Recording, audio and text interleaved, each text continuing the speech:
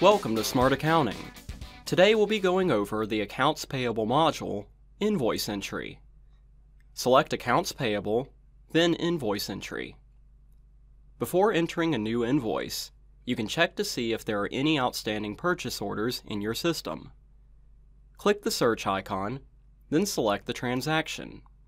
Next, click the Import Purchase Orders icon.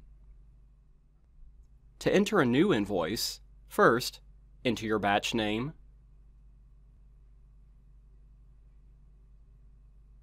and then select your bank code.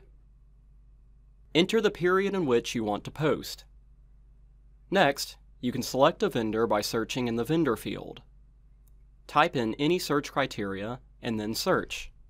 The program will use the information you entered and search against vendor names, codes, payees, and addresses found in the system. Select the appropriate vendor. Looking at your invoice, enter the invoice number, then the invoice amount. For filling in the date of the invoice and effective date sections, if either date is for the current date, you may tab through these sections and the correct date will be automatically filled. Otherwise, use the drop-down and select the date from the calendar. The description can also be entered directly from the invoice. Next, establish a payment group.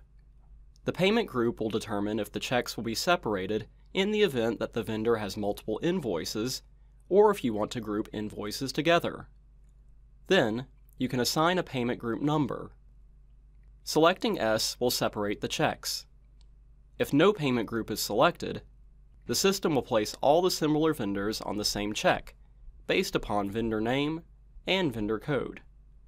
If you wish to hold the invoice for a certain period of time, you can select a date in the Hold Until field, keeping the invoice from posting until the date specified. Please note, Hold Until will not issue the check until that date. However, the costs will post to the ledger immediately. Once you tab down to the grid, you can enter the GL code, location code, episode number, account number, and any other necessary information. Once at the description field, if you want to carry down the description that was entered above, all you need to do is hit Tab. The amount you will have to enter.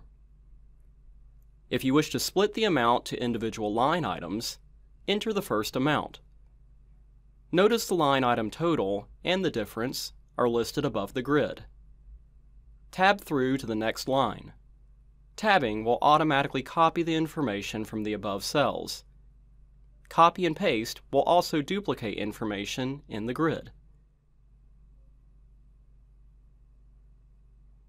Once you're finished, you can hit F6 on your keyboard or click the diskette icon to save. Notice the icon turns an orange color when it's processing. Once this color goes away, you will be presented with the transaction number.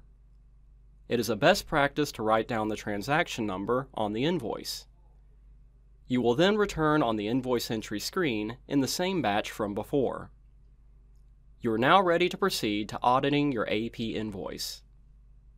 And that's entering an invoice in the Accounts Payable module. Thanks for watching.